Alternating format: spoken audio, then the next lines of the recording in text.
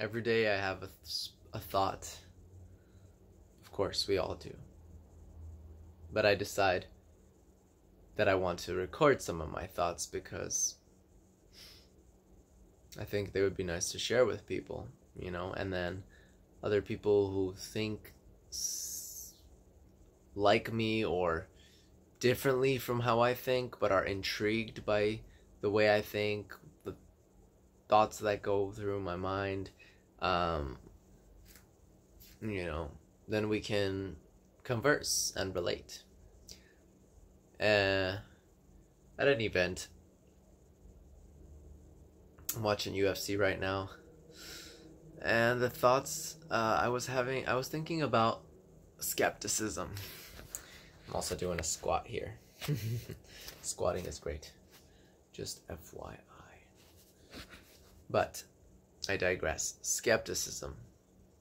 How, you know, I've been seeing more and more about skepticism, thinking, hearing, becoming more skeptic about everything.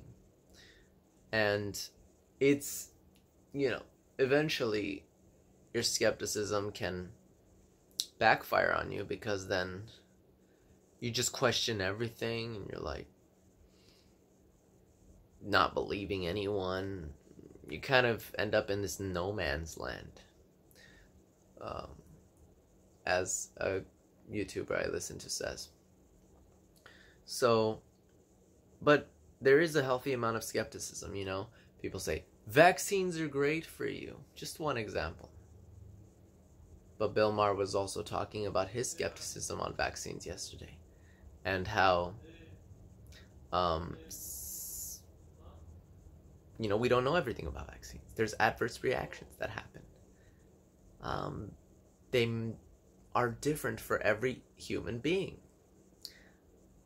We give the same amount of vaccine for a little toddler that we give to a grown man.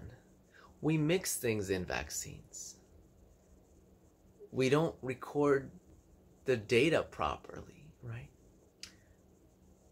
Doctors might prescribe medications and then they're like trying it out to see if it's the right one for you.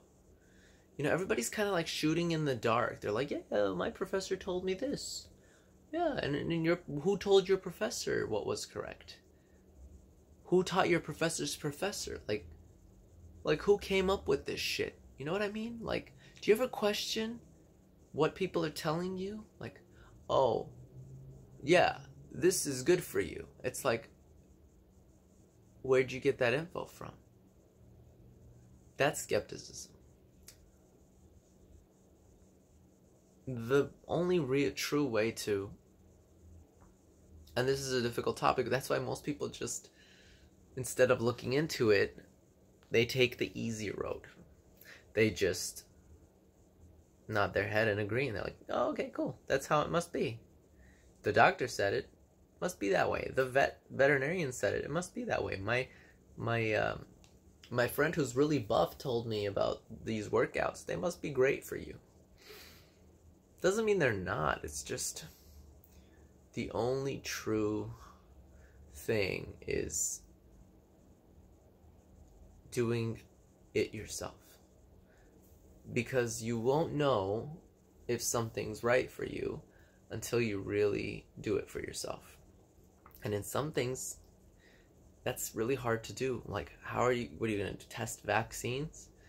Are you going to sit down and test that exercise for a few weeks, months, see if it does what it's supposed to do? Most of us don't want to do that. We don't want to spend the time for that shit. So we just agree, and we're like, yeah, cool. I do that a lot. I just blindly agree with shit because it's tiring. It's emotionally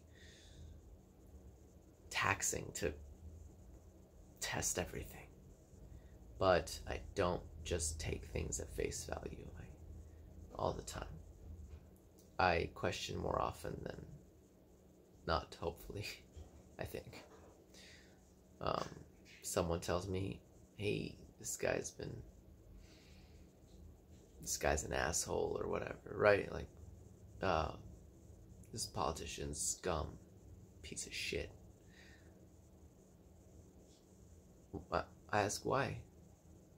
Where'd you hear that? And then I listen. I look into it if I'm curious about it. If that's something I'm interested in understanding, then I look into it. So this is my thought for today. You know, a healthy bit of skepticism is good for all of us. Peace out.